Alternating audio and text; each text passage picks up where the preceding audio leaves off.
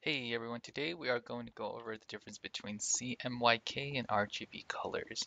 Let me briefly just explain what the difference between the two colors. RGB colors are made with red, green, and blue light that pretty much mix together to make the colors that you see on your screen. That's a very simple way of explaining it. CMYK colors, on the other hand, imagine having four paint buckets. You have one full of cyan, one full of magenta, one full of yellow, one full of black. You will see this here as well. I see CMYK. For CMYK colors, just imagine you take different values of paint from each bucket and you mix it all together to create a particular color. So CMYK colors is somewhat like painting, when you put a few different, squeeze a few different tubes and mix them together to make different colors. That's exactly what CMYK is. RGB, on the other hand, is just a mixture of some bright lights that, put them together and that you get a very bright neon color. So this is actually set into CMYK right now. Let me change this back to where I started off. There it is. Okay, so these are RGB colors. So this is what you will see in your file if you start designing in RGB. So if you look up here, at the top left, it'll show that it is RGB. Never keep your files in RGB just because RGB colors, they just cannot be used for commercial printing. Any signs that we print, any signs that another sign company is going to print for you, they're all going to be in CMYK color mode. Custom flags, feather flags, an air dancer, anything else. It's usually always in CMYK color mode. So let me show you the difference between the two colors now. So this currently the file is in RGB color mode.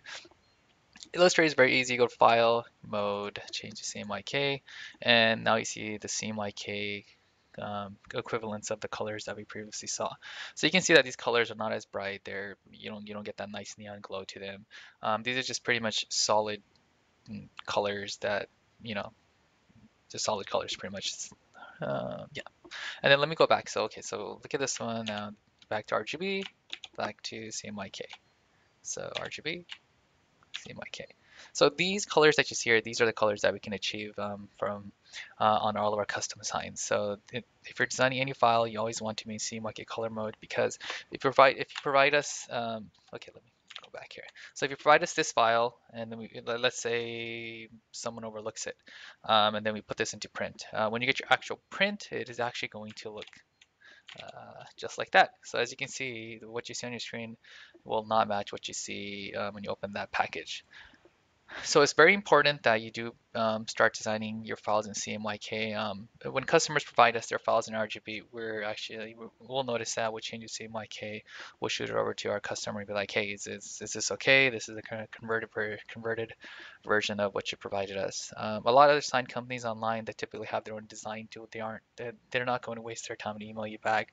If you look in their fine print, to tell you, hey, our design tool is in RGB, your actual colors are printed in CMYK, so it is not going to match. So what we recommend is just always request a proof. That way, anytime before anything goes into production, they'll shoot you over a sample of what they have on their software, and that you can actually confirm and make sure the colors are correct. And other than that, what I also recommend is that you use Pantone color codes, or they're also called PMS color codes.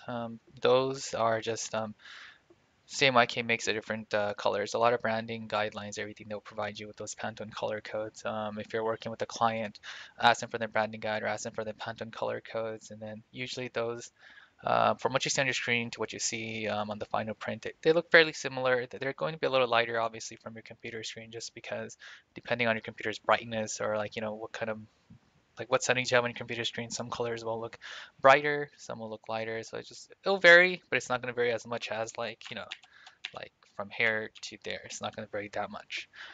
Okay, so let me just quickly show you how you can go to CMYK Colors. So in Adobe Illustrator, it's very easy. You just go to Window, you will go to Swatch Libraries, and then you go to Color Books, and then you want to go to Pantone Solid Coded. And then you can just type in different Pantone color codes, just whatever there is.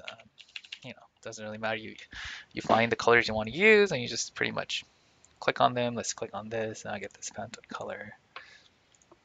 So use these colors. These will be better representing what you're going to get when you actually receive your product.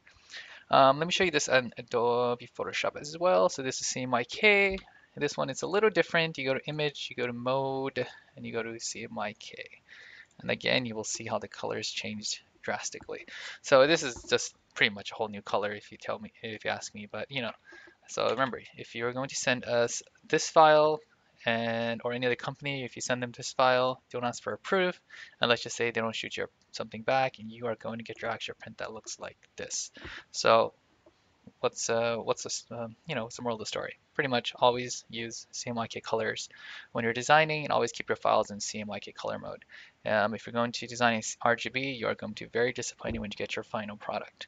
So I knew this video is supposed to be short. I rambled on again like always. So if you have any questions, shoot us an email. Even if you're not buying from us, we'll be more than happy to answer any questions, help you out.